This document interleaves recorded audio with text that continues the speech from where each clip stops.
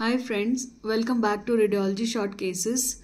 This was a 46-year-old man who had history of acute abdominal pain and presented in emergency with vomiting and severe pain. So this was the CT which was performed with oral contrast. IV contrast was not given.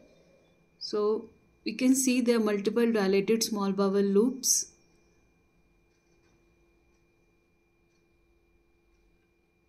throughout the abdomen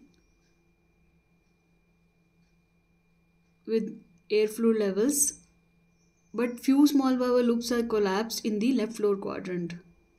Now if you go down in the region of the left inguinal canal, you can see there is a hernia, and this hernia contains fat as well as dilated small bowel loop. So this is the dilated small bowel loop, which we can call it as afferent small bowel loop, and the bowel loop which is exiting this hernial sac, this is the efferent small bowel loop.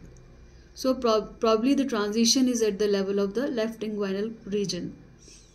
So this was a case of obstructed left inguinal hernia leading to small bowel obstruction. We can see on coronal reformats also. Again dilated bowel loops. This is the hernia. This is the hernia which is containing the dilated afferent loop, and efferent loop, if you can trace, you can see this is collapsed.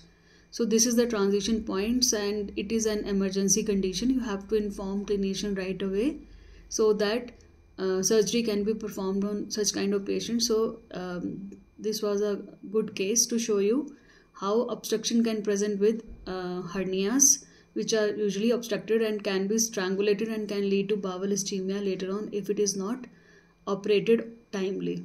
Thank you.